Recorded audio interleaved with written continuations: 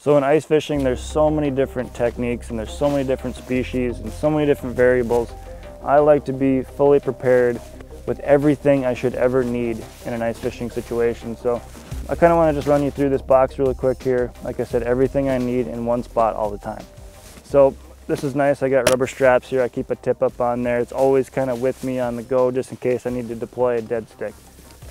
A couple random things in here. This is a nice tall tub so I can fit a lot of weird stuff.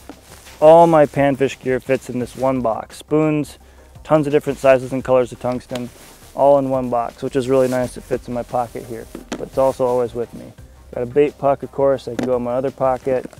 Headlamp, underwater camera.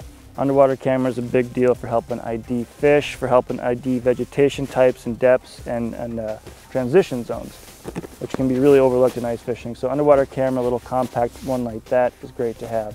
Then I got my safety picks too, kind of just always with me. But getting to the boxes here, I really have faith in using a waterproof box. One thing with ice fishing is you're kind of changing temperatures a lot. Say I'm in the house, I go out of the house, I bring my stuff in to thaw for the night. A lot of condensation can build in there. I just want to stop it from getting in there altogether, so I like to use waterproof cases. And these are little 3500 size ones. They're more for my terminal tackle stuff. Hooks and sinkers and bobber stops and bobbers and spare treble hooks, a bunch of stuff like that. This is a 3600 size, and this is completely dedicated to lipless baits, essentially.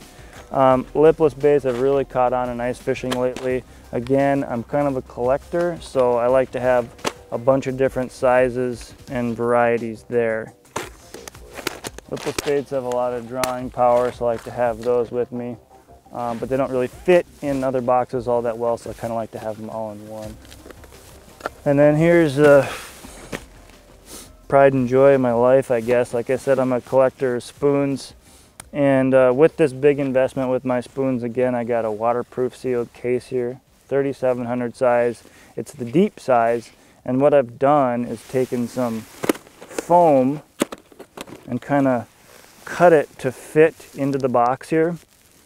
And then with the permanent marker, I've notched out, slots. And then with like a utility knife, you just make a little slot, and each of these spoons just kind of goes in and comes right back out again.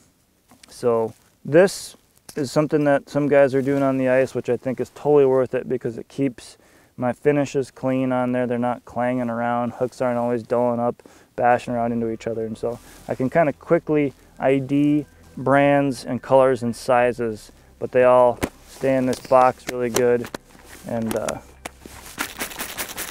don't go anywhere. So like I said, kind of my obsession with spoons. I use them all over the place, all over the country, different kinds of fish. So I like to have a dedicated spoon box. That being said, everything fits in this box really nicely.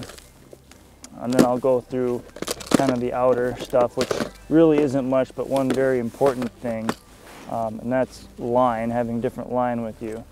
So I've just got a little thing here with a couple, again, I like to experiment with brands, and of course you have to have different sizes. And a lot of times, if I'm not fishing with straight fluorocarbon, I'll use it as a leader material. And different fish species and different attitudes of fish call for different thicknesses of your fluorocarbon. So again, I like to have a lot of room in here so I can experiment with leader material, size, and then I've got it just in case I need to spool up on the ice, because a lot of times that'll happen when you're fishing in a deep basin and you get a knot in your line or something, you got to re-spool on the fly. And then next point on that is I just got some scissors and some pliers, and then electrical tape. Having spare electrical tape, like I said, just in case you need to put a reel on a rod. Sometimes you need to switch reels on the go real quick. So that's kind of my box, big deep box.